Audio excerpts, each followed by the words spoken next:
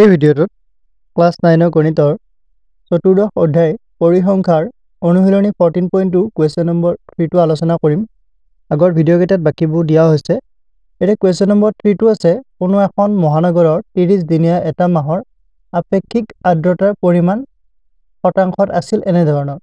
ইয়াত 30 দিনীয়া এটা মাহৰ তোমাৰ আৰ্দ্ৰতাবিলাক জুখিছে। আৰ্দ্ৰতাবিলাক দিয়া আছে, এইখিনি ৰড এটা দিয়া আছে। তথ্যখিনি চাই লোৱাৰ ওপৰত 98.1 তেনেকুৱাকৈ 89 লৈ আছে, 30টা আছে তাতে। এতিয়া 1 নম্বৰত সুধিছে যে শ্ৰেণী অন্তৰাল 84 86 তাৰপিছত 86 to 88 ইত্যাদি ধৰণে লৈ এখন শ্ৰেণীভুক্ত বাৰাংবাৰতা বিভাজন তালিকা প্ৰস্তুত কৰা। এতিয়া প্ৰথমতে আমি বাৰাংবাৰতা বিভাজন তালিকা প্ৰস্তুত কৰিব লাগিব।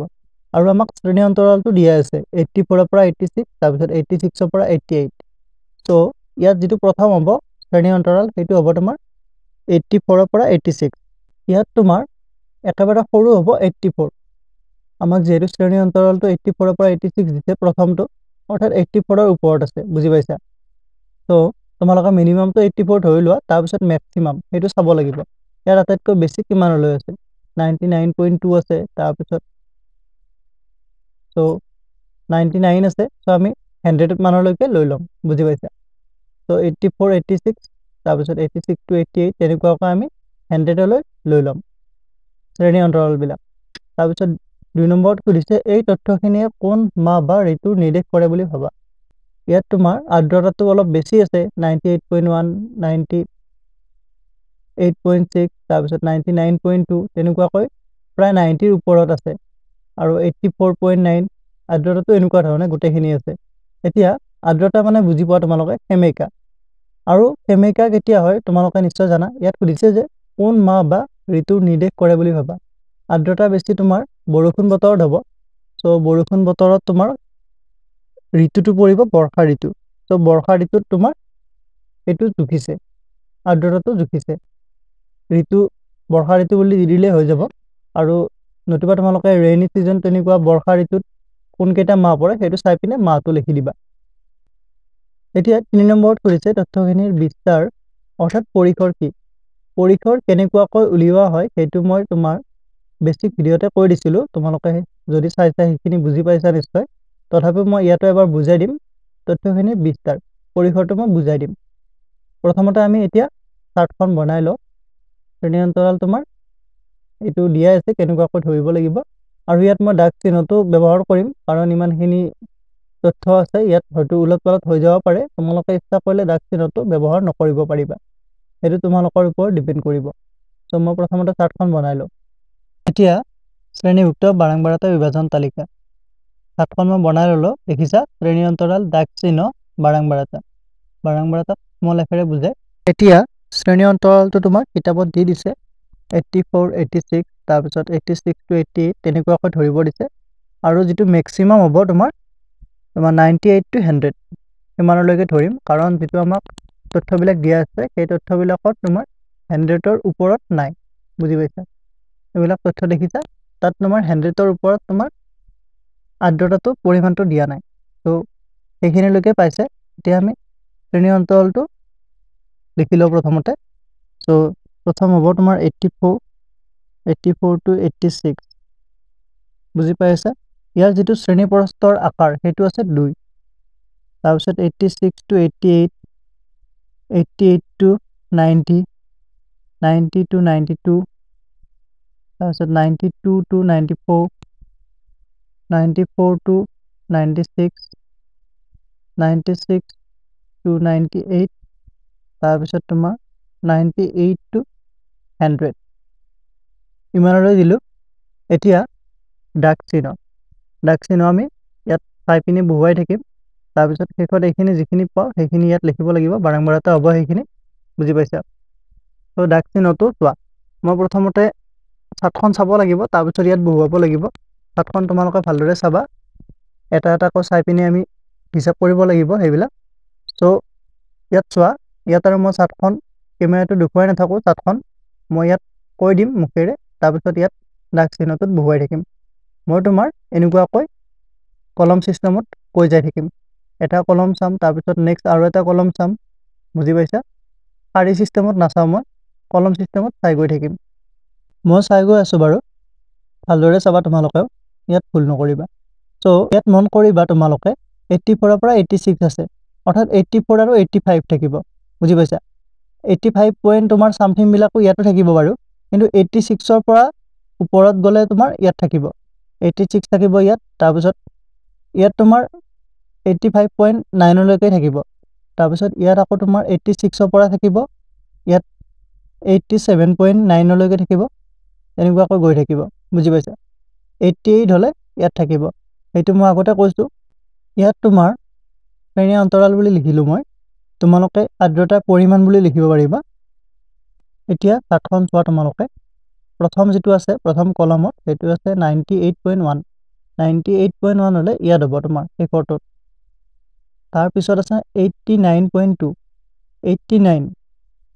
89 হলে তোমাৰ 88 89 সো বুজি পাই আছা 89.2 ইয়াত হ'ব নেক্সট তোমাৰ আছে 96.2 96.2 হলে তোমাৰ ইয়াত হ'ব তাৰ পিছৰ যেটো কলম আছে সেইটো চোৱা 98.6 সেইটো তোমাৰ ইয়াতে হ'ব এটা তাৰ পিছত 92.3 আছে 92.3 হলে তোমাৰ ইয়াত হ'ব নেক্সট আছে তোমাৰ 92.1 সেইটো ইয়াতে হ'ব তাৰ পিছৰ যেটো কলম আছে সেইটো চোৱা 99.2 ইয়াত হ'ব 97.1 ইয়াত হ'ব তাৰ পিছত 84.9 84.9 হলে তোমাৰ ইয়াত হ'ব প্ৰথমটোত বুজি পাই আছা নেক্সট কলমটো চোৱা 90.3 সেইটো তোমাৰ ইয়াত হ'ব তাৰ পিছত 93.5 93.5 হলে ইয়াত হ'ব 90.2 ইয়াত হ'ব বুজি পাই আছা তাৰ পিছত নেক্সট কলমটো চোৱা 86.5 86 ইয়াত হ'ব তাৰ পিছত 92.7 এইটো তোমাৰ ইয়াত হ'ব নেক্সট 95.7 95.7 হলে তোমাৰ ইয়াত তাৰ পিছত 95.3 এইটো ইয়াতে হ'ব নেক্সট 95.1 ইয়াত হ'ব নেক্সট আছে 98.3 এইটো ইয়াত হ'ব 92.9 এইটো তোমাৰ এইটোত হ'ব নেক্সট তোমাৰ 97.2 97 হলে তোমাৰ ইয়াত হ'ব তাৰ পিছত 97.3 ইয়াত নেক্সট যেটো কলম আছে সেইটো চোৱা সেইটো তোমাৰ 96.3 96 ইয়াত হ'ব তাৰ পিছত আছে 93.3 93 হলে তোমাৰ ইয়াত হৈ যাব নেক্সট 96.1 এইটো ইয়াত হ'ব তাৰ পিছত 94.2 ইয়াত 95.2 এইটো তোমাৰ ইয়াতে হ'ব বুজি পাই আছা নেক্সট আছে তোমাৰ 92.1 92.1 হলে ইয়াত হ'ব নেক্সট আছে তোমাৰ 95.1 95 হলে তোমাৰ ইয়াত হ'ব তাৰ পিছত 97.3 97.3 হলে তোমাৰ ইয়াত তাৰ পিছত আছে 89 89 88 আছে ইয়াত হ'ব 89 সো চাৰ্টখন চাই পিনে এইটো বহুৱাই ললো এতিয়া বাৰংবাৰতাটো ইয়াত লিখি দিয়া ইয়াত 1 আছে সো 1 নেক্সট তোমাৰ 1 2 আছে সো ইয়াত আকৌ 2 তাৰ পিছত 5 + 2 7 ইয়াত হ'ব তোমাৰ 6 তাৰ পিছত আকৌ 7 তাৰ পিছত 4 ইয়াত টোটাল মুঠ হিসাব কৰি দিয়া এইটো 2 2 4 তাৰ পিছত 6 6 7 13 13 6 19 19 একে 20 23 23 একাতে 30 সো বাৰংবাৰতা আমি 30 পালো এইটো দিয়া আছিল 30 দিনীয়া এটা মাহৰ আপেক্ষিক আৰ্দ্ৰতাৰ পৰিমাণ সো আমি চাৰ্টখন পাই গলো এইখন হৈছে তোমাৰ শ্ৰেণীভুক্ত বাৰংবাৰতা বিভাজন তালিকা এইটো 1 নম্বৰত আছিল সো 1 নম্বৰটো হৈ গল এতিয়া 2 নম্বৰটো চাও 2 নম্বৰত সুধিছে যে এই তথ্যখিনিয়ে কোন মাহৰ বা ঋতুৰ নিৰ্দেশ কৰে বুলি ভাবা। সাধাৰণতে আমি জানো বৰষুণ বতৰত তোমাৰ সেমেকা হৈ থাকে। চ' আৰ্দ্ৰতাৰ পৰিমাণটো বেছি হ'ব বৰষুণ বতৰত, সেইকাৰণে এইটো লিখি দিবা। এই তথ্যখিনিয়ে বৰষুণ বতৰত তোমাৰ ঋতুটো হয় বৰ্ষা ঋতু। চ' এই তথ্যখিনিয়ে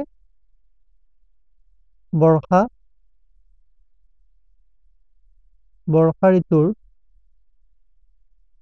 নিৰ্দেশ কৰে। বুজি পাইছে? চ' তোমালোকে ইয়াত মাহো লিখিব পাৰিবা। যদি মাহটো লিখা তেতিয়াহ'লে বৰষুণ বতৰত বৰ্ষা ঋতুৰ টাইমত কি মাহ চলি থাকে সেইটো চাই ল'বা। তাৰপিছত 3 নম্বৰত সুধিছে তোমাৰ তথ্যখিনিৰ বিস্তাৰ অৰ্থাৎ পৰিসৰ কি। পৰিসৰ মানে হৈছে তোমাৰ ইয়াত তথ্যখিনি আটাইতকৈ মেক্সিমাম যিটো ভেলু আছে সেই মেক্সিমাম ভেলুটো আৰু তাৰ পৰা তোমাৰ মিনিমাম ভেলুটো বিয়োগ কৰিব লাগিব। চ' আমাক যিখিনি তথ্য দিয়া হৈছিলে ডাটাখিনি, সেই ডাটাখিনিৰ পৰা তোমালোকে আটাইতকৈ বেছি যোনটো সেইটো চাব লাগিব। আটাইতকৈ বেছিটো চাব লাগিব, তাৰপিছত আটাইতকৈ কমটো চাব লাগিব। তাতখন তোমালোকে ভালদৰে চাব লাগিব সেইবাবে। চ' ইয়াত লিখি দিছোঁ বাৰু মই তথ্যখিনিৰ বিস্তাৰ বা পৰিসৰ। আটাইতকৈ বেছি চোৱা, ইয়াত যিখিনি তথ্য দিয়া আছে সেই তথ্যখিনিৰ আটাইতকৈ বেছি মানটো এই তথ্যখিনি ভালদৰে চালে দেখি পাবা 99.2 আছে। চ' ইয়াত আৰু তাতকৈ ডাঙৰ নাই। তাৰপিছত আটাইতকৈ সৰুটো চাব লাগিব, আৰু আটাইতকৈ সৰুটো হ'ব তোমাৰ ইয়াত চোৱা তোমালোকে 84.9 আছে। 84ৰ পৰা 86ৰ যিটো অন্তৰাল আছিলে তাত কেৱল এটাই আছে, সেইটো হৈছে তোমাৰ 84.9। তথ্যখিনিৰ বিস্তাৰ হ'ব আটাইতকৈ ডাঙৰ অৰ্থাৎ 99.2ৰ পৰা আমি বিয়োগ কৰিব লাগিব 84.9। এতিয়া বিয়োগ কৰিলে হ'ব তোমাৰ 99.2ৰ পৰা 84.9, 12 আৰু 9 গ'লে 3, তাৰপিছত ইয়াত 8 থাকিব, 8 4 গ'লে 4, 9 8 গ'লে 1, 14.3। চ' এইটোৱে দেখুৱাব দিছিলে। চ' আশা কৰোঁ ভিডিঅ'টো চাই ভালদৰে বুজি পাইছা। যদি ভিডিঅ'টো ভাল লাগিছে like, comment, share and subscribe কৰি দিবা। Thank U.